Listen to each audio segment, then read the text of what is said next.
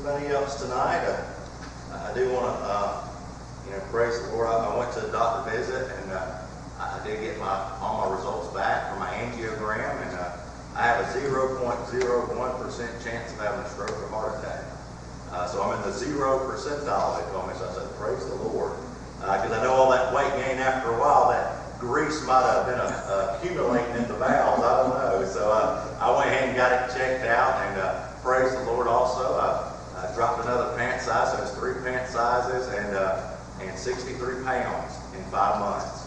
And so I just praise Him for that. I got 60 more to go. She asked me my goal, and if you ever had a chance, you need some encouragement, Palmetto Wellness is a great place to go. I usually don't advertise or put in shameless plugs for people, but you walk in, you hear Christian music, you walk out, you're encouraged to keep on with the journey. And so they have been just keeping me accountable and keeping me faithful. And I do cheat every once in a while, but it's moderation in cheats. But I still had 18 pounds gone from the last visit to this one up here. So I'm so thankful for that. So thank y'all for your many prayers, and praise the Lord for that too. Anyone else?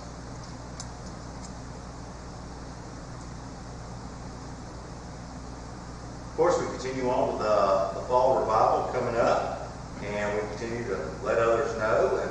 And of course, we'll have special singers here. We have enough room to socially distance, so you don't have to worry about that. Of course, just like the services, there's masks at the door. We have hand sanitizer around the building. If somebody wanted to sit up top or in the back, that option is definitely available for you.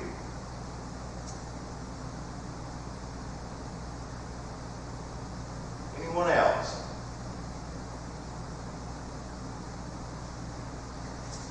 Okay, just a little heads up for those that were not able to attend the business meetings.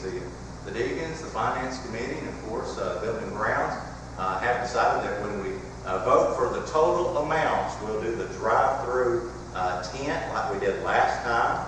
Since we're talking about $65,000, and of course we haven't decided actually when to pull the trigger. They will decide that at the next finance meeting, meaning they're going to give time and trust in the Lord, but also not making a compulsive decision. But you will be able to come by the drive-by tent, and we could at least vote on the numbers. Is that correct back there, Rex? That's how we're going to do it. We want to make sure you at home, when we're voting on stuff like this, like we did with the pews, you're givers. You might not be here in person. I want you to give an opportunity to share your voice. And I'm thankful for the deacons and the others deciding on that. That is great. And we had a great turnout last time, probably about 13 or 14 votes outside, did we not? So that was great. So, of course, we look forward to that. We're just continuing to pray through this and, of course, trust the Lord and thank Him for all that's going on here. Anyone else? Okay, if not, let's go to the Lord in prayer tonight. Jehovah, we beseech you, in the name of Jesus Christ, we come to you because you are the ear to our prayers. You are the one that listens. You are the one that convinces. And God, you're the one that loves us so much to turn an attentive ear to our prayers. God, we lift these people up to you that are on the prayer list, those that are going through physical situations, those that are going through financial problems, those that are needing a touch from you, Lord, those that are just needing an answer to a decision that they have been praying for a while. And God, they haven't got a clear direction or a clear answer. Oh God, I pray that you would answer in your time. And what seems to be a delay just might be providing another opportunity, Heavenly Father. Just like the sanctuary renovation, Lord, we praise you for those that have given, those that are already searching their heart on what they're going to do and how they're going to proceed. And Heavenly Father, your Scripture says, do nothing out of compulsion.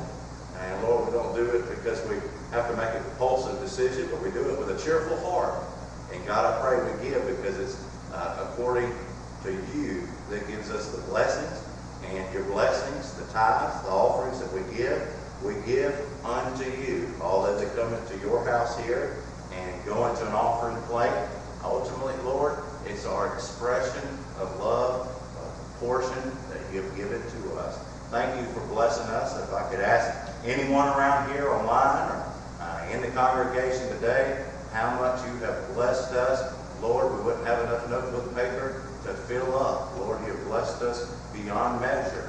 And God, I pray you continue to do that. That you would guide us and would stir our hearts, Lord, to you, and that we would continue to be faithful as you are faithful to us. In Jesus' name.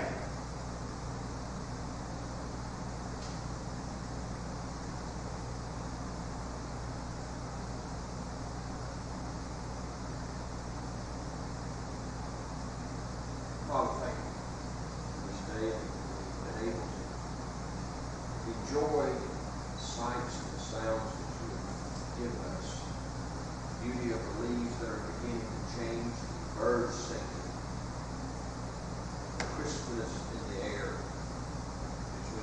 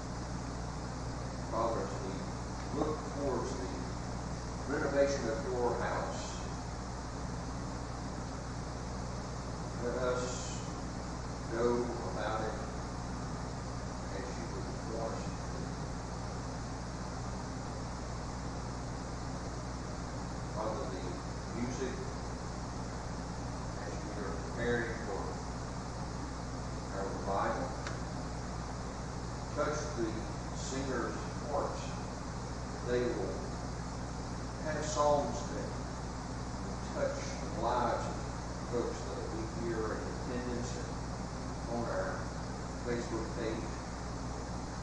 Father, we just want to touch the lives of so many people. If just one person comes to know you through using the preaching of your word, Father, we count that as a win. Glory to you. We know that you will be in this house. You will stir the souls and the hearts of people that will be here. There's just one that needs your touch. But find their way. Father, give Brother Trent traveling mercies as he travels down this way in a couple of weeks to be with us. Look forward to having him here to see what he has to give us. Build a hedge of protection around our church, our pastor, and each and every member that's here. We'll be able to serve you even more powerfully than we have. This is holy power in Jesus' name.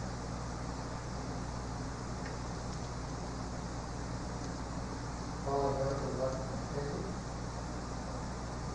May our Lord and Savior Jesus Christ bring our petitions before your throne. Like the echo of Pastor Speaker Allen said, thank you, Lord, for the beauty of the weather we've been experiencing and the seasons coming.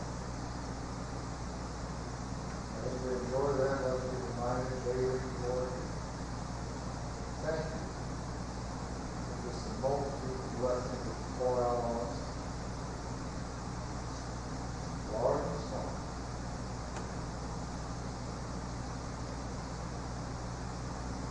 Father, we pray that you these upcoming services that we require the time of revival, we pray that it be exactly what we need for your people, that may not come out to be their family, the church family, receive a blessing, sing your praises, hear your word preached. All our hand, that you might fill this house with people who don't know you as yet. And know that something is missing in their lives. God, I'd like to pray on behalf of a friend tonight who is in need of a miracle. Lord, you know the man, you know the miracle. I'm just asking that you will send it.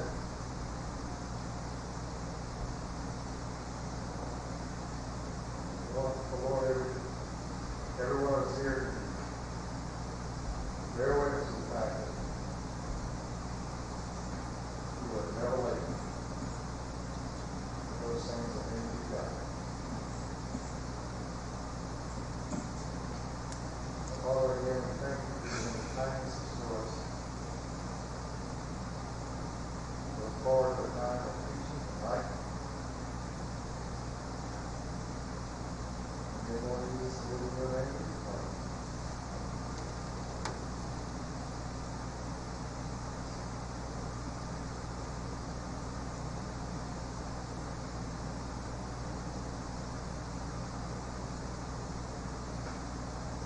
Lord, we thank you for Pastor Trent just coming over here to serve you as an extension of his ministry over here.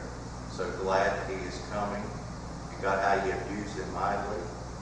He's encouraged me already, and I pray that you would just encourage the body of Christ and even myself, Heavenly Father. If there's something in my life that I need to rededicate to you or strive to be a better pastor, Heavenly Father, I welcome that. And I thank you so much for the congregation and the people that might come that I've never seen before, Heavenly Father. I pray that as we are going through Who's Your One series, Lord, we'll be reminded to invite somebody to church, maybe perhaps in that way, it's initially and at the end result, God is inviting them to you. And God, we pray that you would work through Trent's messages. We pray that you'd interrupt them if need be, that you'd use the words that you would have, even for the 1, the 2, the 3 people that needs to go out. Your word will never return back void. I pray it will go out and accomplish what it needs to accomplish, God, and you would put here who you seem need to hear your words. I'm praying for lost souls. I'm praying for rededicated souls that already love you, Lord, and we could love you even more with our hearts. And God, for the time of the sanctuary renovation and how you're going to provide, how you're going to do it, we pray you do it in such a way, Heavenly Father, that you've blessed this church beyond measure. You've been faithful to so many people. So many people have raised their children here, got married, been saved, and Lord, you are not through here. You're going to do great things. And God, let us step out in faith, trust you, and God, continuing to be that light in the midst of darkness. In Jesus' name we pray. Amen. If you turn in your Bibles to Psalm chapter 21. Psalm chapter 21 tonight. Of course, we're going through the book of Psalms, and we end on Psalms 21 tonight. Okay, we know that David in Psalms 20 is in prayer to have victory over his enemies. He is also in prayer that God will give him deliverance. And as his prayer comes about, guess what? He gets an answer to his prayer in Psalms 20 that rolls over from prayer to praise. So we see in Psalms 21, David is going to praise the Lord for the deliverance that only God has given to him. And we've talked about many armies. We've talked about men. We've talked about weapons. But at the end of the day, it is the Lord that brings the victory. You'll see that over and over through the book of Psalm. Actually, you'll see it over and over from the book of Genesis all the way to Revelation.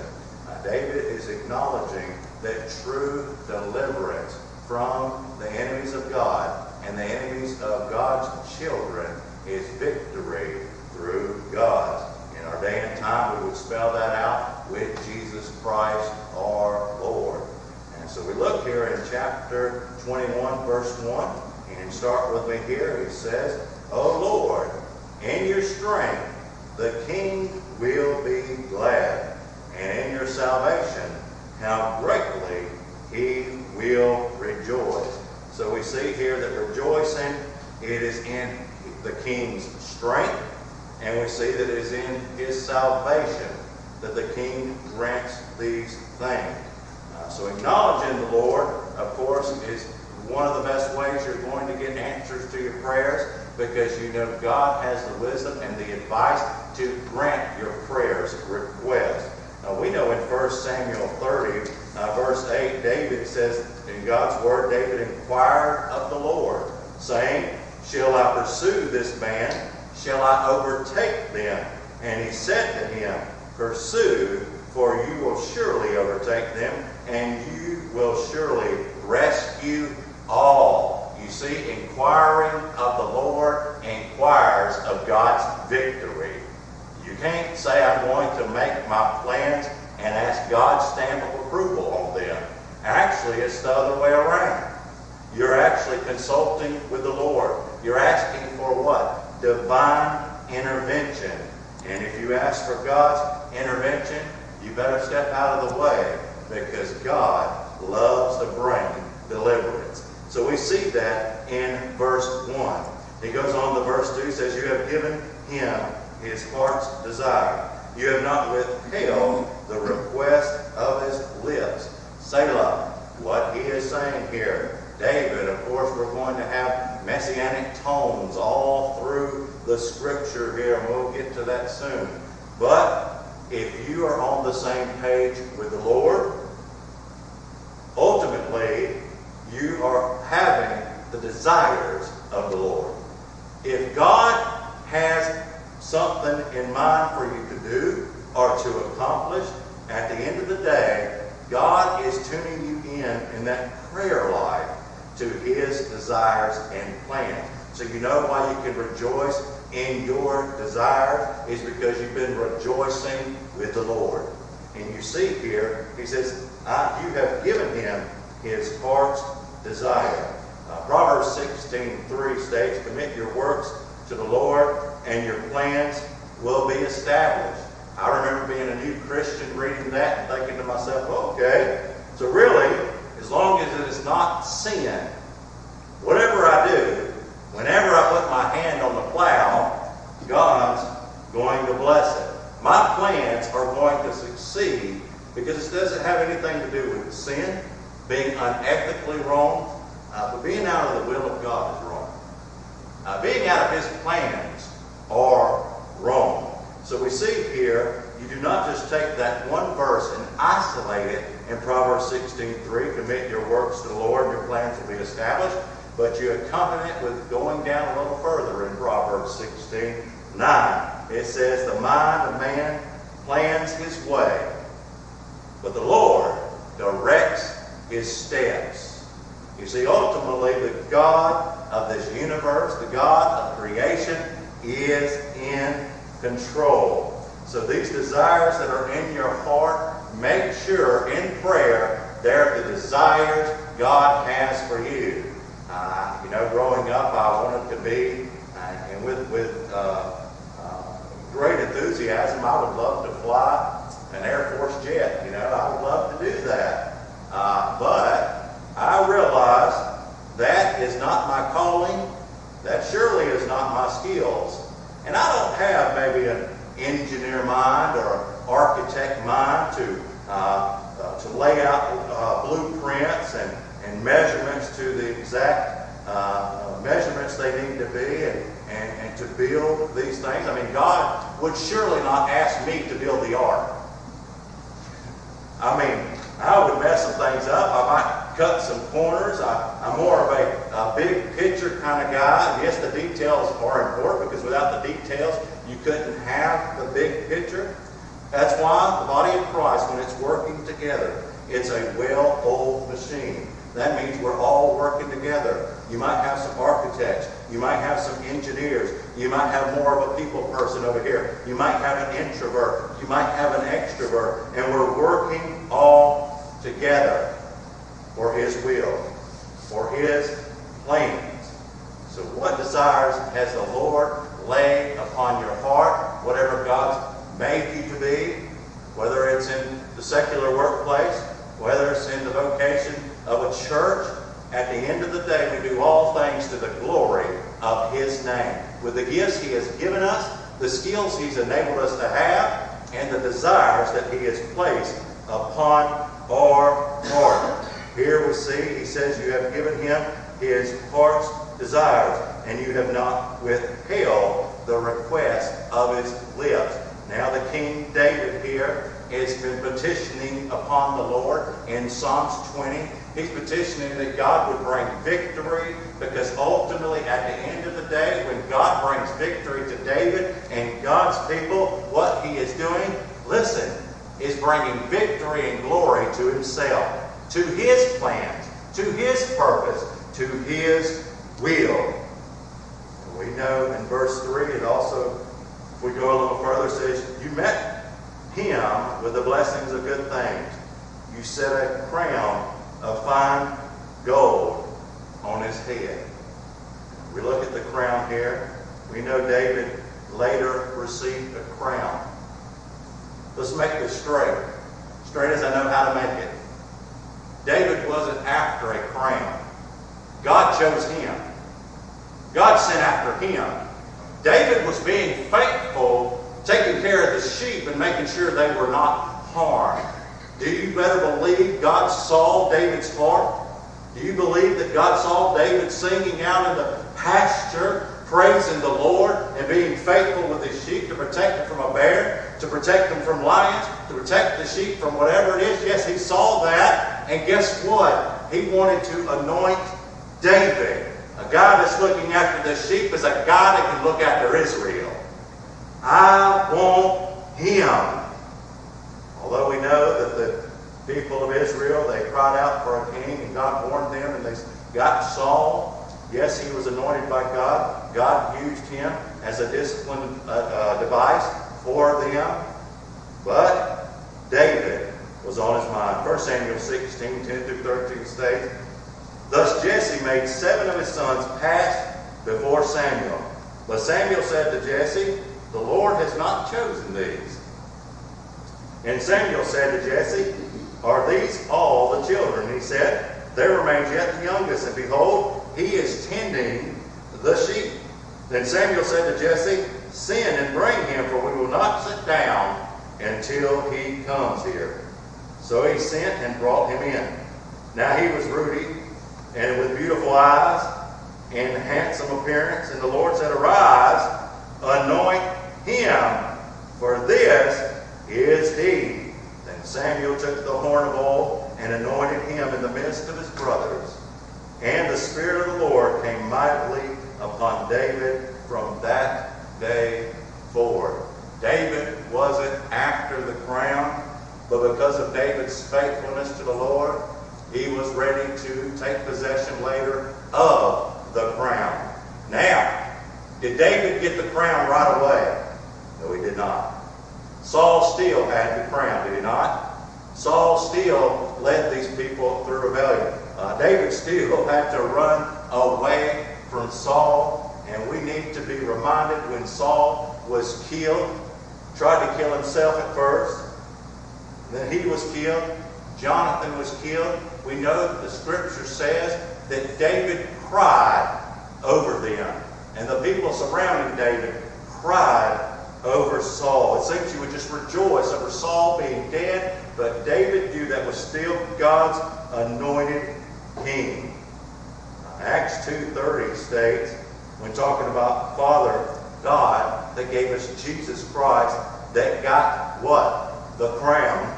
He says, and so, because he was a prophet and knew that God had sworn to him with an oath to seat one of his descendants on his throne. We know a descendant of David came by the house of Jesse, the stump, the root. It would be none other than Jesus Christ later on, coming from his offspring. Revelation 7:14 states, These will wage war against the Lamb, and the Lamb will overcome them, because he is the Lord of lords and King of kings, and those who are with him are called and chosen and faithful. You see here, we have King Jesus. So the Messianic tone is already prevailing through this text. And in verse 4, in God's word in Psalms 21, he asked life of you. You gave it to him. Length of days forever and ever. God ultimately, listen to this, exceeds our expectations and can lengthen our days. And biblically speaking, we cannot say just because we are faithful that God somehow is going to let us live through cancer. Could he extend our days? You better believe it. He can do what he wants to in that regard. Could he take us by cancer? Yes, that too. There's a purpose and a plan for everything, even when we do not see it. But Isaiah 38:5 states about a time Hezekiah had an extension of days. We know that Hezekiah got an extension of days. Why? Because he repented with a contrite heart. And God saw what he did. Listen to this. Go and tell Hezekiah, this is what the Lord, the God of the father David, says. I have heard your prayer and seen your tears. I will add 15 years to your life. You see, God can extend somebody's life. Now, we also see in parts of Scripture where God can allow somebody's sin to take their life a little bit prematurely. But when we're talking about a sovereign God, was it even prematurely? God knew that plan was going to run its course. That person was going to do this. God knew that Hezekiah was going to turn back to him, and he's already thought in his mind and knew that he would extend his days. Now I just read this week that a 117-year-old woman with a weakness for fizzy drinks and chocolate has become Japan's oldest person on record. As the country marks a public holiday devoted to its senior citizens, Kane Tanaka, who had already been recognized by the Guinness Book of Records as the world's oldest living person in March last year, achieved an all-time Japanese age record on Saturday when she becomes 117 years and 261 years old. There's one thing this woman is promised. Two things, rather. She will die eventually, and not saying that sarcastically, but there's also a promise in Genesis 6:3 that states, "And the Lord said, My spirit shall not strive with man forever, because he also is flesh. Nevertheless, his days shall be 120 years. She will not live past that day." Do you agree? Do we take God's word to be true? Do you need to look up some research for me and bring me a person that's lived past 120 years? Or is that just something that's in the Bible and that happened for a certain amount of time? Or is that a promise forever, that man will not live past 120 years old? We know that David died. We know that God was going to use David to establish the throne. In fact, the Davidic promise is found in 2 Samuel 7:13 states, "He shall build a house for my name, and I will establish the throne of his kingdom forever." And third of all, we see, therefore, David died, but established Christ's kingdom forever. How did he do that? Through the genealogy. Through his life, through David, through Jesse, would come the Lord Jesus Christ. We see this in Luke chapter 3. It says, the son Nathan, the son of David, the son of Jesse. Eventually, we know that's the lineage of Jesus. That's the genealogy of the tree of our Lord and Savior, Jesus Christ. So the Messianic tone is relevant in this passage. And we see in verse 5 of Psalms 21, His glory is great through your salvation, splendor and majesty, your place upon him. Now, we can correlate this verse with 1 Peter 2:17 that states, "For when he received honor and glory from God the Father, such an utterance as this was made to him by the majestic glory. This is my beloved Son, with whom I am well pleased." Listen to the lyrics of the song Majesty. Majesty, worship His majesty. Unto Jesus be all glory, honor, and praise. Majesty, kingdom authority, flow from His throne. Unto His own, His anthem raise. So exalt, lift up the name, the high name of Jesus. Magnify, come glorify Jesus Christ the King. Majesty, worship His majesty. Jesus who died, now glorified, King of all kings. Although we see at the end of this, in the Old Testament, the kings in the line of kings, they were silent for such a time. Now, did God go back on His word that He would set up a kingdom, someone on the throne forever? No, not at all.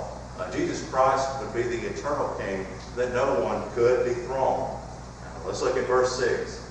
"For you make Him most blessed forever. You make Him joyful with gladness in your presence."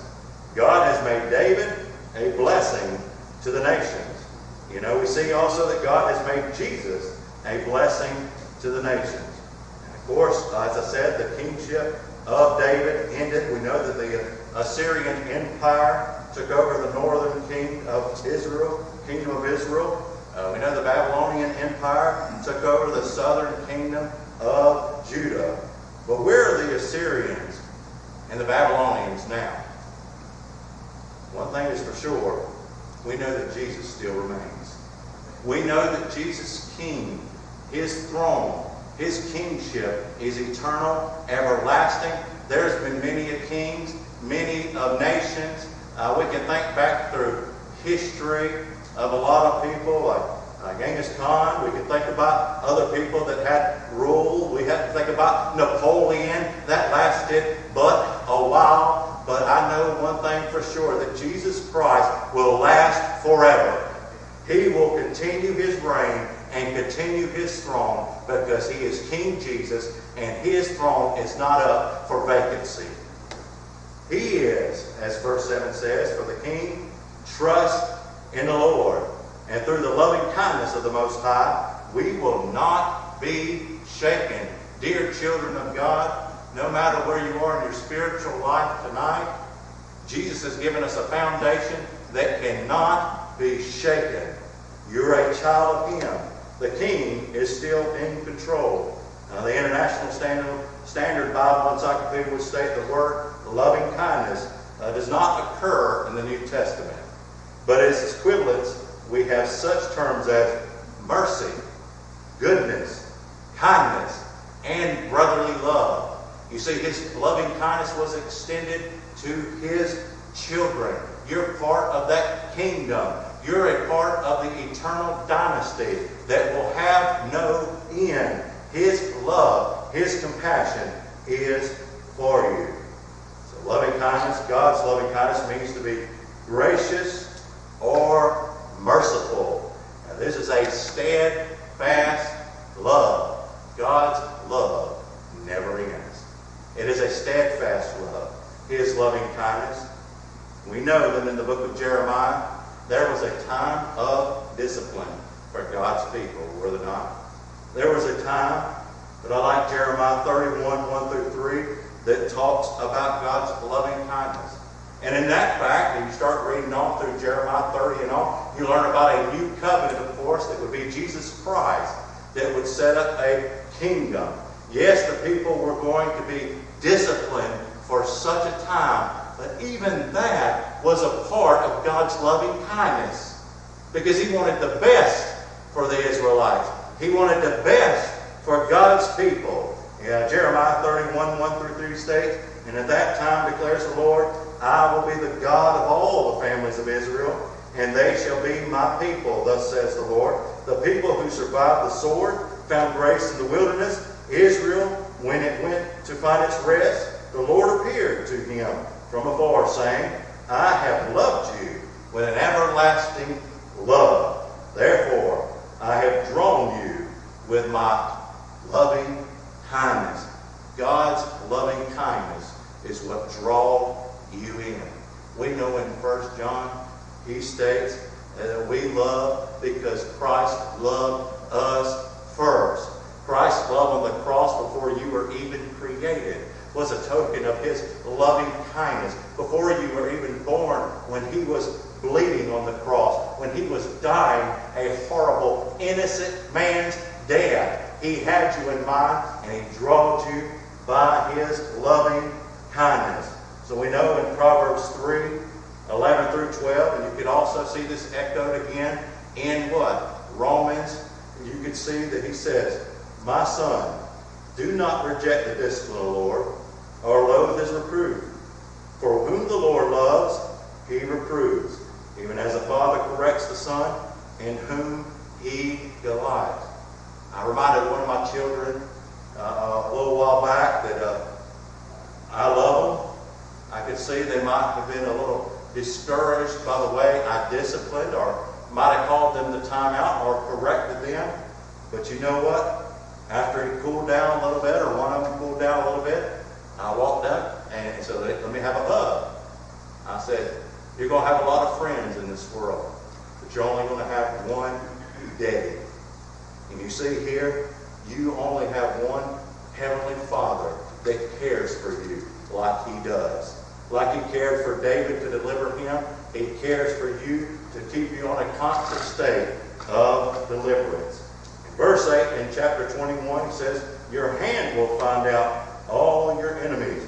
Your right hand will find out all that hate you.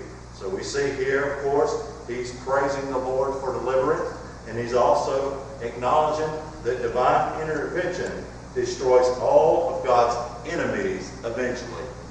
And again, divine intervention will put an end to evil forever.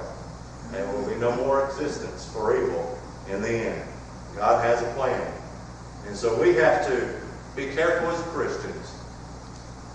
We have to stop telling God with our words and actions what He can't do. God can do more and mightily more in His power than we could ever conjure up or imagine. We step out in faith and trust Him, and we see what God's wanting to do. In Psalms 21:9, you make them as a fiery oven in the time of your anger. The Lord will swallow them up in His wrath, and fire will devour them. Of course, He's praising the Lord for deliverance. That means judgment for the wicked. That means if David is going to be delivered, it's because he is walking in righteousness and he's delivered from the people of wickedness. In fact, if you want to take an approach to this fire that is beyond the New Testament, talking about fire in the book of Revelation on a literal place called hell, you would turn to none other than Malachi 4, 1 through 2. It says, "For behold, the day is coming, burning like a furnace, and all arrogant and every evildoer will be like chaff. And the day that is coming will set them ablaze, says the Lord of hosts, so that it will leave them neither root nor branch. But for you, fear my name." This is a good thing for us children today. Listen to this. Children of the Lord, fear His name. The Son of Righteousness will rise with healing in its wings. And you will go forth and skip about like calves from the stall. Now, we rejoice in Him because of our salvation. We rejoice in Him because He's King of our lives. And we say we rejoice in Him because God's loving kindness consumes His children. But God's wrath consumes unbelievers and the wicked. Those who want to do their own thing, not trust in the Lord, do not have time for them, for Him, we continually pray for them because we know God loves the sinner but hates the sin. In verse 10 in chapter 21 of Psalms, it says, "Their offspring you will destroy from the earth, and their descendants are from the sons of men." Now we see God uses David to end any hopes of his enemies' continual existence. We also see all future generation of people that could practice evil should be and will be extinguished because of God's holiness. And God disciplines His children. God brings down wrath on those that are not His children. So this deliverance is from the Lord. Verse 11, "Though they intended evil against you and devised a plot, they will not succeed." Now, a question for you tonight. Can God use wicked people for His purpose? Can God ultimately, in His big plan, not only use children of the light, but children of the dark? He sure can. We know in Habakkuk 1:5 states, "For behold, I am raising up the Chaldeans, that furious people who march throughout the earth to seize dwelling places which are not theirs." Who raised up the Chaldeans? The Lord of hosts. Who raised them up for His ultimate purpose? The Lord of hosts. Now, how? We ask another question. Will God use wicked people for His ultimate design and His purpose for destruction for those wicked people? And biblically, they don't set well with some people, but if we're biblically honest in biblical theology, we see in Proverbs 16:4 also, as I talked to you in verse 3 and 4 of Proverbs 16, we commit our ways to the Lord. He establishes our steps, but guess what? He establishes the steps of the wicked too in between those two verses. We see in Proverbs 16:4, the Lord has made everything for its own purpose, even the wicked for the day of evil. So God has even a plan for them. God has a plan for the children of God. I tell you tonight, you want to be in the plan that honors the Lord. You want to be in the plan that is of righteousness and His direct step, following after the Lord Jesus Christ. Verse 12 says, "For you will make them turn their back. You will aim with your bowstrings at their faces." You say, how cruel can God be? Listen to this. How cruel do people become when they continue on in their ways of lawlessness over and over again? God put order in the world. God put police officers in the world. Why? Because we see right now on the television a world without them. We see what's going on. We see when they do not have their weapons. We see who people really become without constraint, with lawlessness. They in fact turn their backs on God. It wasn't God at first turning His back on them. They turned their back on the Lord. But David ends this psalm reminding us to be, he reminds himself to the Lord, "Be exalted, O Lord, in your strength. We will sing and praise your power." David begins well, and he definitely ends well, knowing that the Lord is with him. He trusts in Him. And we too shall enter into the Lord's rest of deliverance. When you receive Christ, you are delivered from sin. But as the Apostle Paul says, as we go daily through life, we die daily to the flesh and live more and more in Christ. You want divine intervention in your life? You need to acknowledge that He has the answers. You can reach out to Him, and guess what? He loves to deliver someone with a contrite heart. "Oh God," David said, in the sin of Bathsheba, "you will not despise." Let's go to the Lord in prayer. Heavenly Father, I thank You for David's faithfulness. I thank You, God, that we can follow in Your faithfulness. Lord, thank You for being faithful to me personally, and others could agree in their own life.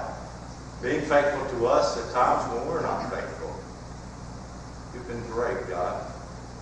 You have exceeded our expectations, and Your loving kindness is on me over and over again. I'm praying for those that are at home, that maybe are not here to be in the audience today. Those that maybe have never even attended the church, God, that are listening to the words of Psalms 21 tonight. Your word, God, Your faithfulness, Your deliverance. That, God, they would acknowledge You and lift up praise to You tonight or whenever they hear the message. God, thank You for loving us. Thank You for Your loving kindness. In Jesus' name we pray. Amen.